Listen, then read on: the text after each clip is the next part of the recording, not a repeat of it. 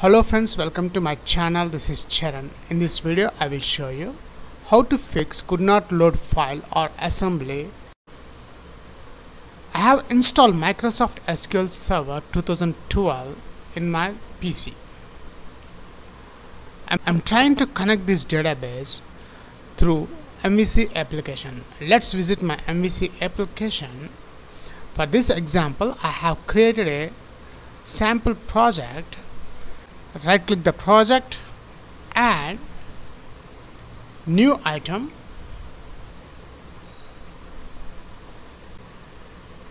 I'm choosing ADO.NET Entity Data Model. I'm leaving the name as it is. Click add. The model contain Entity Framework Designer from database. The first one I'm choosing. Click next. New connection, and the connection properties, the data source is Microsoft SQL Server SQL client, and the server name is user PC / SQL Express, and I'm trying to test connection. The test connection succeeded. Click OK. OK. And here I got a message, could not load file or assembly Microsoft SQL Server.Management.Sdk.Sfc version 12 of SQL Server. To fix this error, we need to download Microsoft SQL Server 2014 Feature Pack.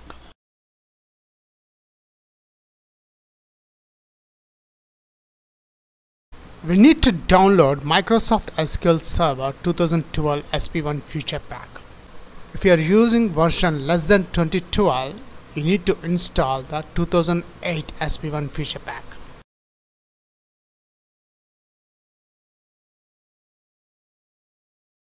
And this pack is suitable for 2012 Microsoft SQL Server. I'm clicking the top one.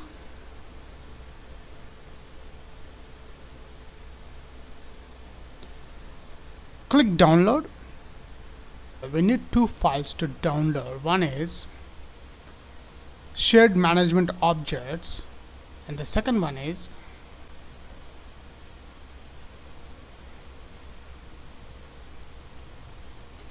this one, SQL System CLR types. And notice here in the download summary, I am installing shared management objects and SQL System CLR types. Click next.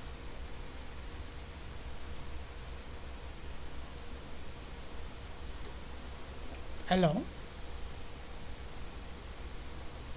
Open the shared management folder.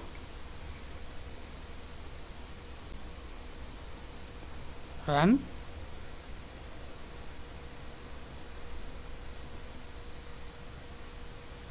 Next, I'm accepting the terms in the license agreement. Next, install.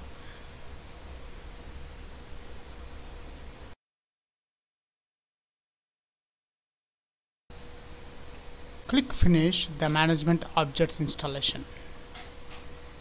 Now the second one, SQL System CLR types. Open, run, click next. Next, install.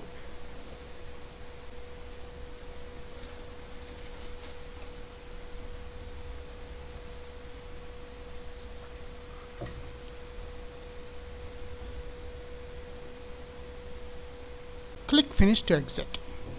Once I install both the setup files, I'm restarting my Visual Studio. Open the Solution Explorer. Right click the project, add new item.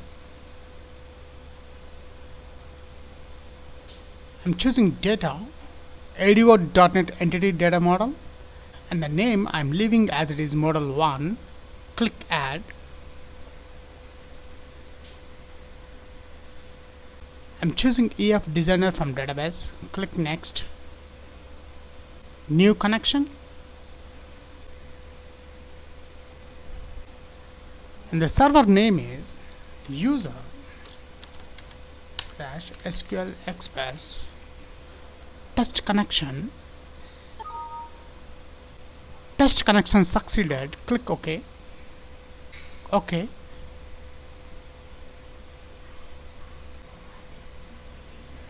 And notice here we have not received any error and we are able to connect SQL Server database. Here is my connection string. That's it. If you like this video, please leave your valuable comment, share this video, and please subscribe my channel. Catch you on my upcoming videos.